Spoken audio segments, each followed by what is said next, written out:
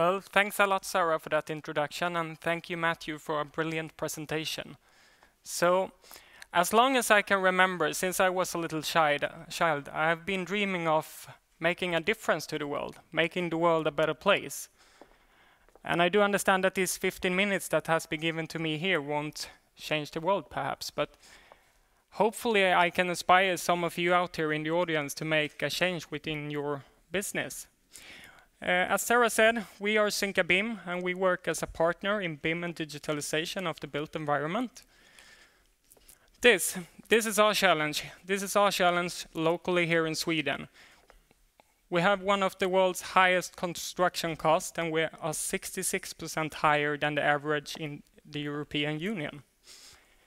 And I think we have spoke a lot by these numbers earlier today, so I don't need to go in any deeper to this. But in a global state, this is very short-term thinking. I think all our environmental problems that we have in the world, BIM will be a very important part of the solution to that as well. I would like to start off by defining BIM as I see it. It's a little bit bold to defining BIM in this room, but it's not a definition. But it's important for me to make you to understand what I mean by BIM. So I used to say that BIM is an information model which contains data about a facility's whole life cycle, from design to demolition.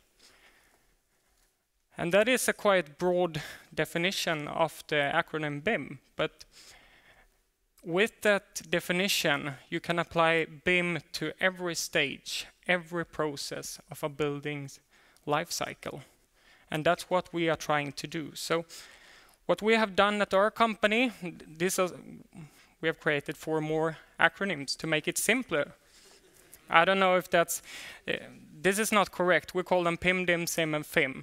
And this is just reflecting our business. This is our way of explaining BIM to our different clients, because our different clients have very different needs in all these stages. So often you talk about BIM as this magical solution that will solve every of your problems.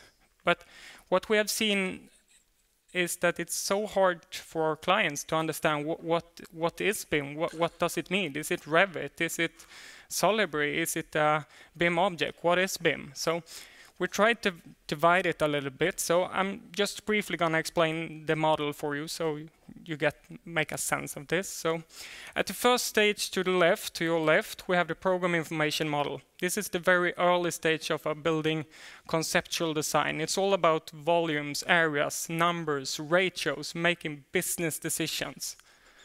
We have developed a tool in this stage of the process, I think, that is running as a knowledge base right now for 30 billion kronor of investment. So there's a lot of money in that stage.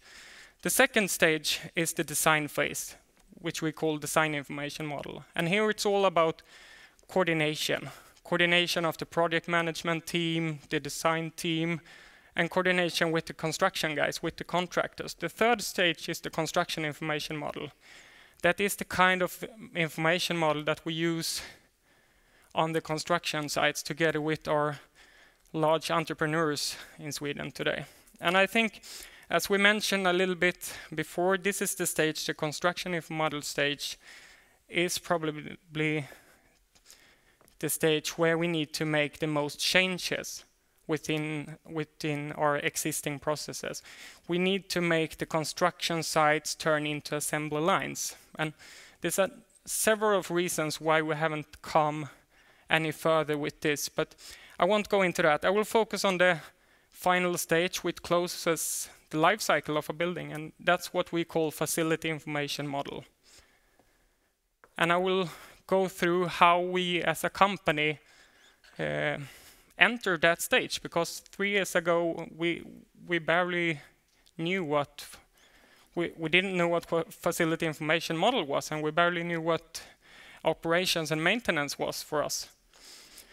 So we started off 3 years ago with the why. Why do we want to enter this stage? Of course we want to enter it because it's closing the life cycle. But we came out with these 3 lines that was very clear to me. Humans spend 90% of their time indoors. Imagine if we, by BIM, could reach out to all these people. We build structures that will last for 100 years or longer. Imagine if we, by BIM, could make those structures sustainable over time in the digital landscape. And also, this is the stage where the most money is being spent in a building's life cycle. So this is a very clear business case to me. I see tremendous opportunities to enter this stage. I would like to every one of you to take a second and reflect how these 3 facts will affect your business in the future.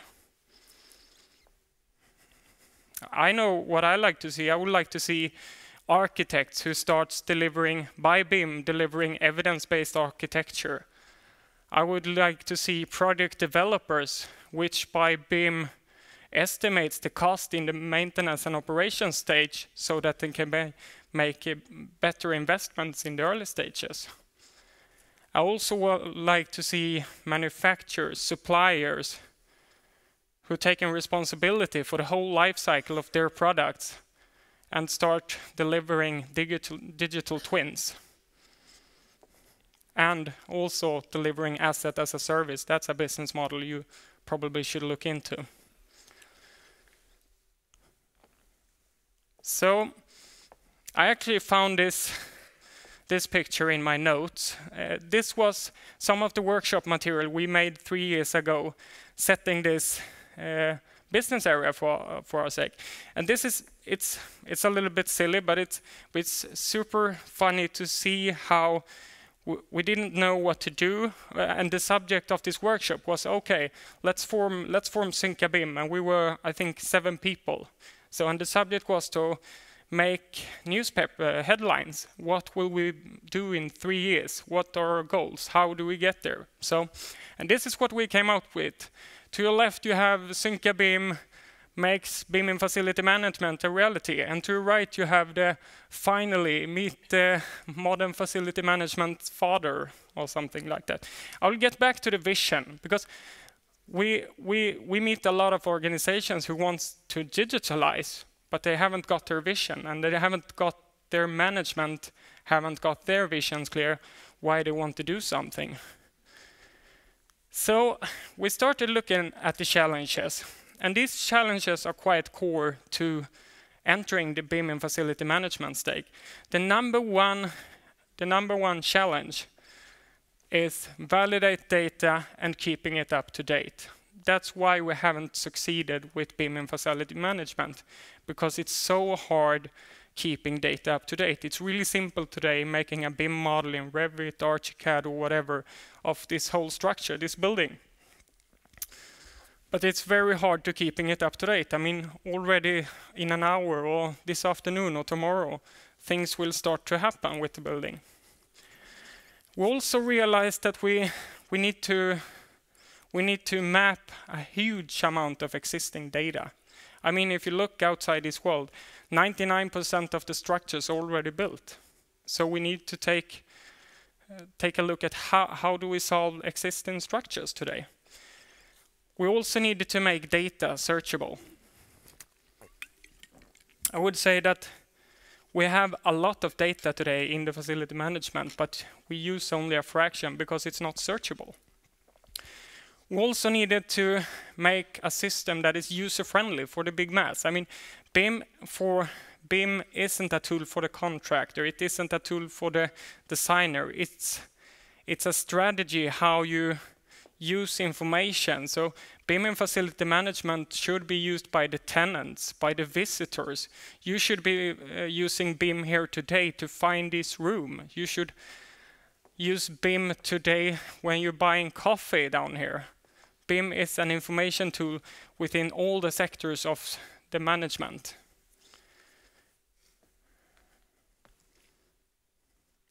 And then we have the future-proofing.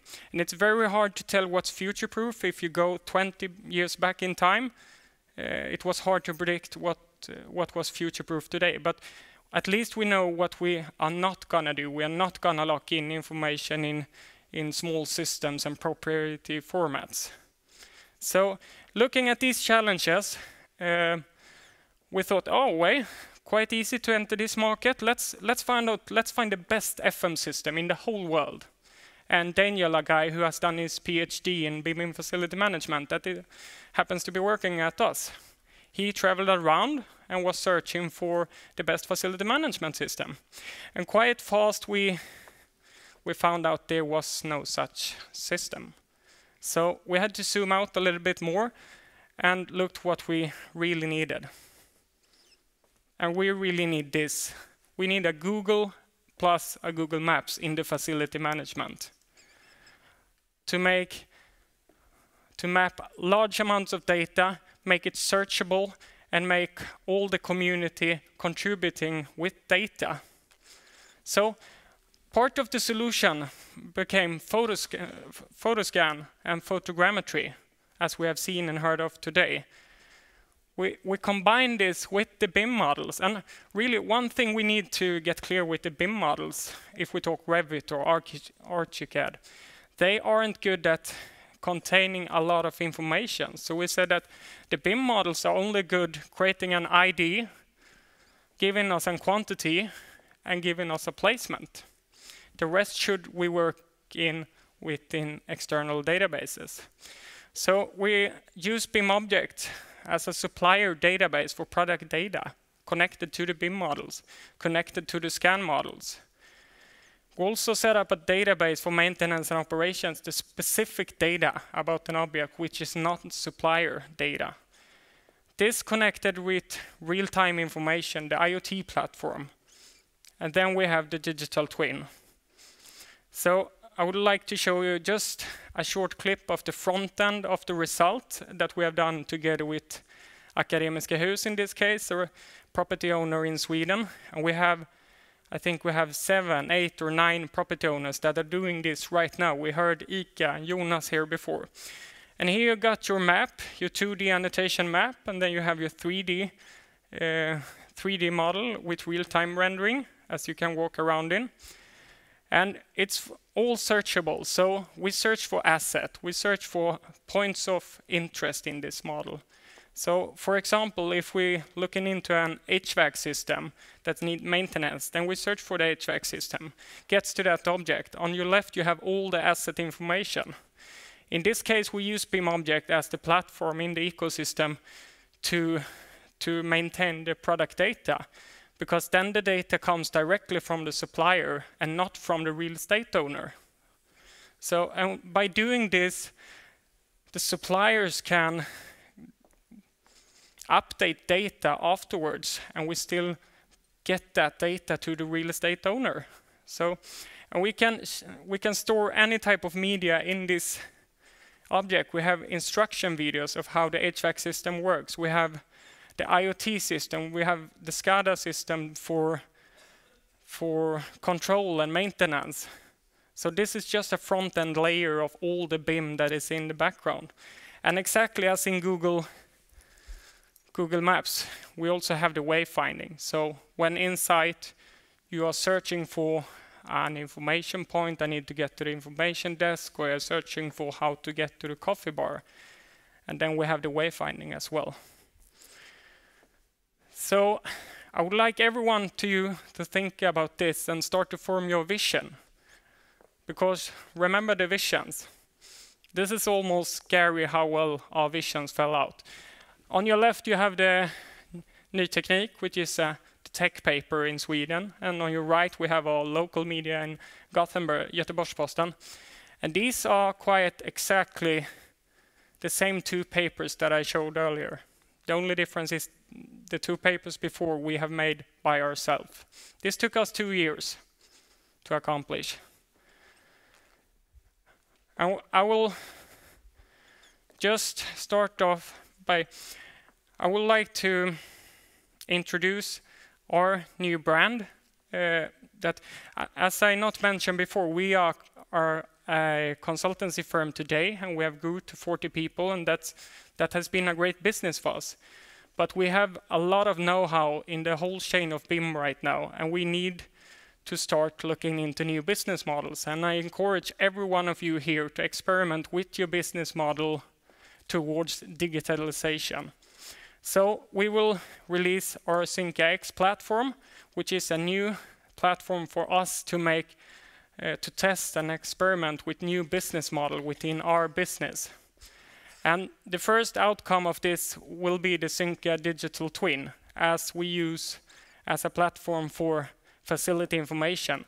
And we have, the past year, we have been mapping 1 million square meters of real estate that we are now kicking into this platform. So, and it's a shame that we don't have more property owners here today, because as Matthew said, those are the guys who really need to be interested in this. As for my final word, I would just like to remind the real estate owners, the property owners, that in the future, the real estate owner who has the best data about the facility will be the one who's leading the market. And I think Jonas could sign in on this as well. Thank you.